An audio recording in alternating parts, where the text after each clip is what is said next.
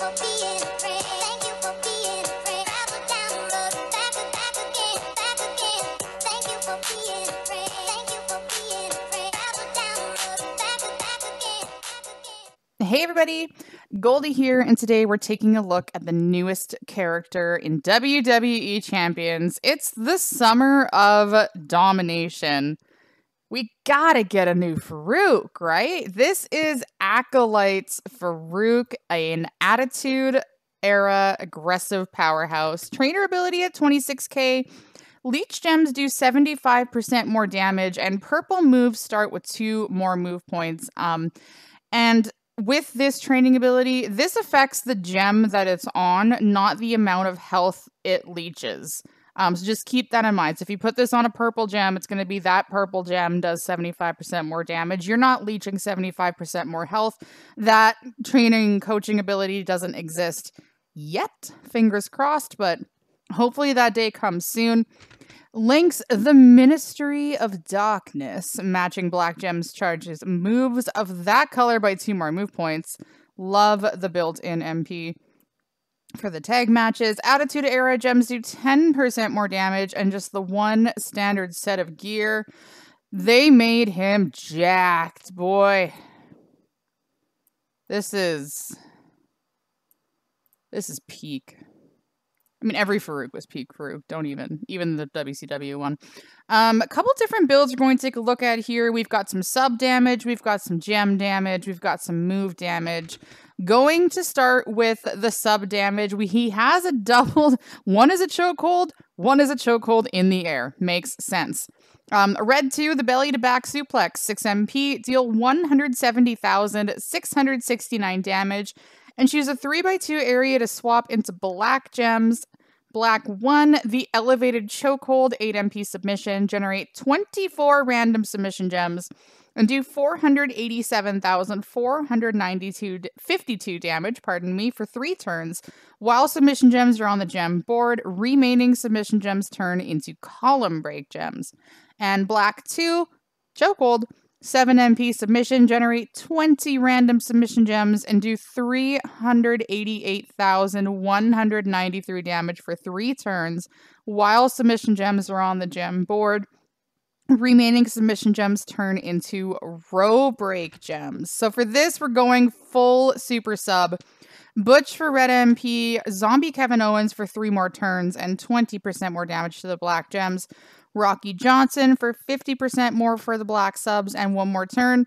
If you got Logan Paul, this would be a spot to use him. He is the universal sub coach. As it stands, we are going to use Santa Hogan for the flat 3450 gem damage because the board's going to go boom. So we're going to use him and 1 MP as well. For the belt, I'm aware we're doing a super sub build, but we are not using a plate because I don't really care. We're just doing this for the sub damage. You could use a Gremlin's ears for his primary color. You could do a Ronda's jacket for the black gems. Primary color would probably be the best thing here. With him and the subplates, he has 3 color moves are all associated with a different subplate. So you could use the Gremlin's ears, you could use the Ronda's jacket, you could use the All Heart, and one of his gems would benefit from that. There is an ultimate skill plate coming out this weekend. Description not found, but it does affect gem damage from a sub, so stay tuned. As it stands, we have the 30% gem damage preview strap, 2 sets of Fury 2s. How quick can we melt our partner, Justin Bradshaw? He is chiseled. Chiseled from granite. All right, so a 3x2 to swap into black gems. We get the choice. Up top is usually the safest. And then doesn't really matter what order in which you hit the subs first. So we're going to do the elevated chokehold. We're doing 731,000 damage for 7 turns. And he had just about 16 million health to start. So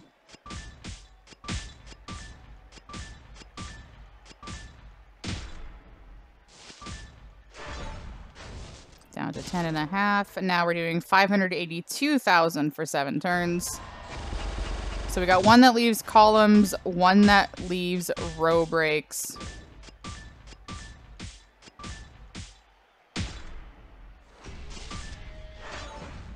Now the fun thing is going to be, do we have a match? And we do. Board goes boom. 1.4 mil. We've taken about 11 million health off of him. And we will continue to do so.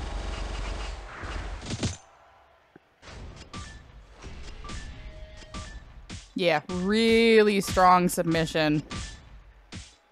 Really strong submission. If you have Logan Paul, it'll be even stronger. And that's without a gem damage plate. You could easily attach one of those as well and get more from it when you go to break your gems. But that is the sub damage build. Let's go look at a gem damage build.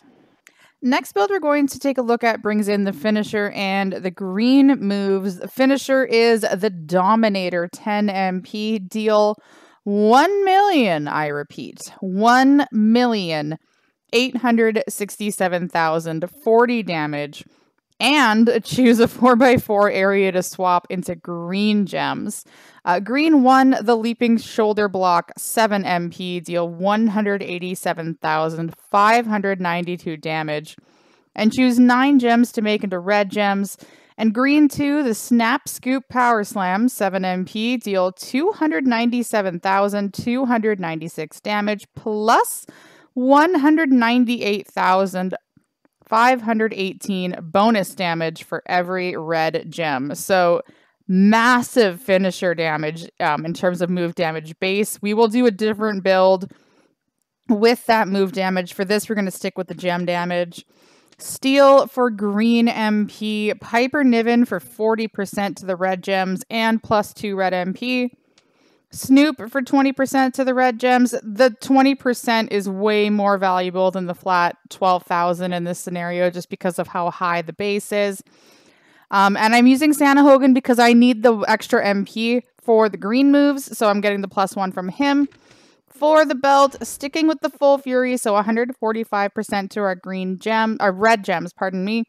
And we're using the Santa's Muscles plate. Whenever you break 3 or more red gems, get 3 green move points at the end of your turn. There may be scenarios where you can hit that bonus damage move twice, but it's a bailout just in case. So...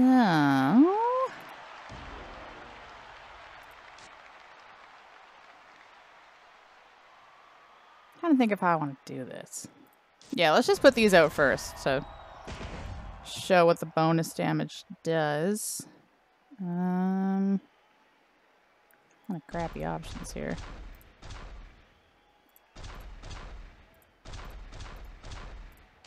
So we'll do that. And then 608,000 bonus damage for every red gem.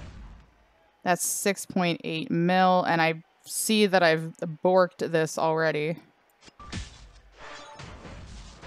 There's the green MP. Now, I would do that, but I've made it so I cascade, so I'm gonna just hit the finisher. Y'all see what I was trying to do, but messed it up. To the surprise of nobody. 2.8. And he's a showboat, so he didn't kick out. But at 6-star, you choose 9 red gems. So if you want to do something like the 5-match, 3-match to hit the bonus damage again, depending on your pin bar, you have the room to do so. Let's go take a look at one more gem damage build before we get into the move. Next build we're going to take a look at brings back the submission moves and brings in the 6-star move, which is the Thrust Spine Buster, 7 MP. Deal 192,968 damage, and choose 2 gems to make into 2-turn Juggernaut gems.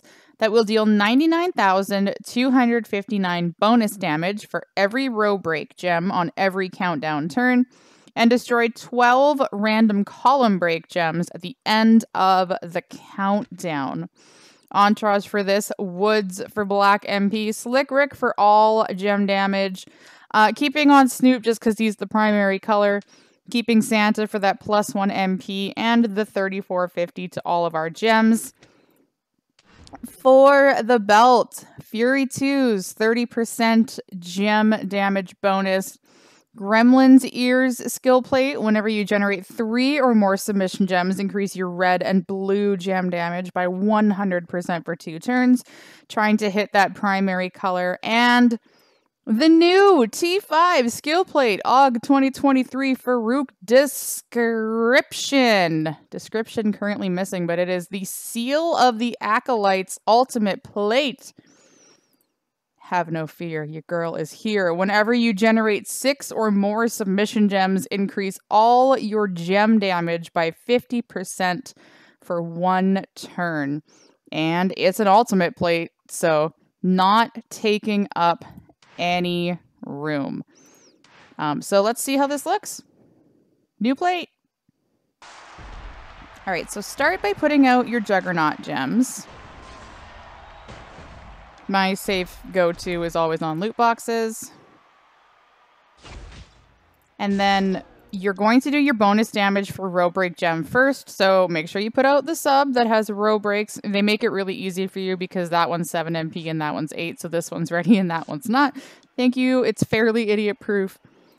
Gonna go ahead and put out those.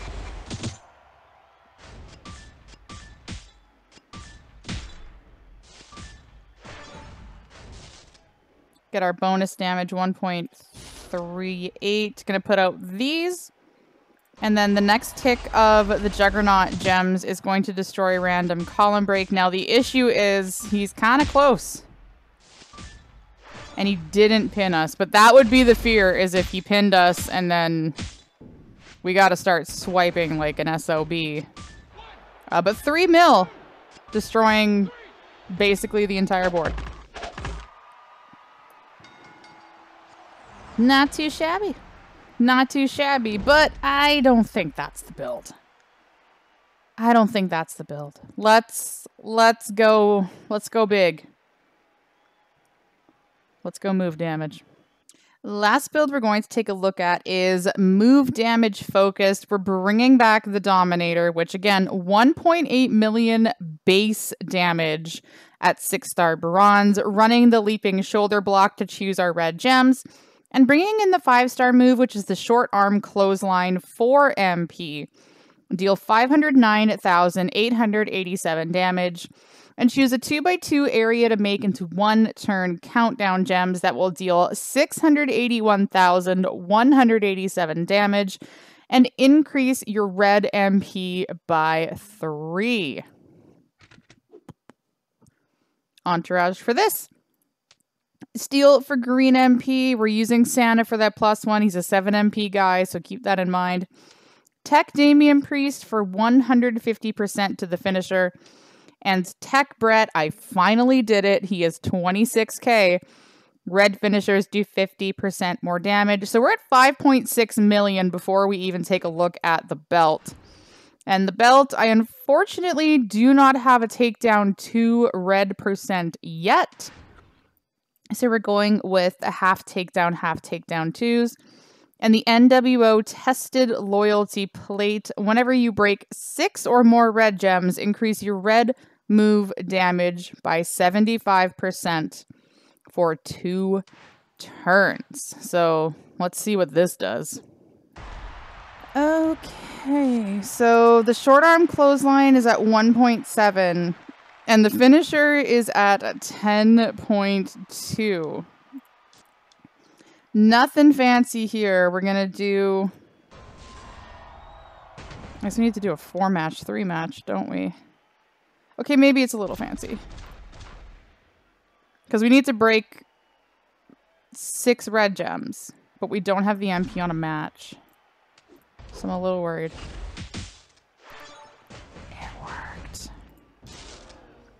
So now this is doing 2.1. Let's go ahead and put those. It's not going to matter where we put them because he's dead. 11,666,500 damage on the finisher.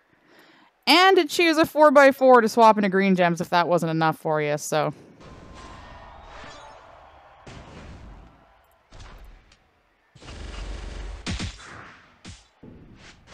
He gone. He gone. That's it. He did. Let's wrap things up. So that concludes our first look at Faarooq, the Acolytes, aggressive Attitude Era powerhouse. Again, trainer ability, 26k, purple move start with 2 more move points, and leech gems do 75% more damage.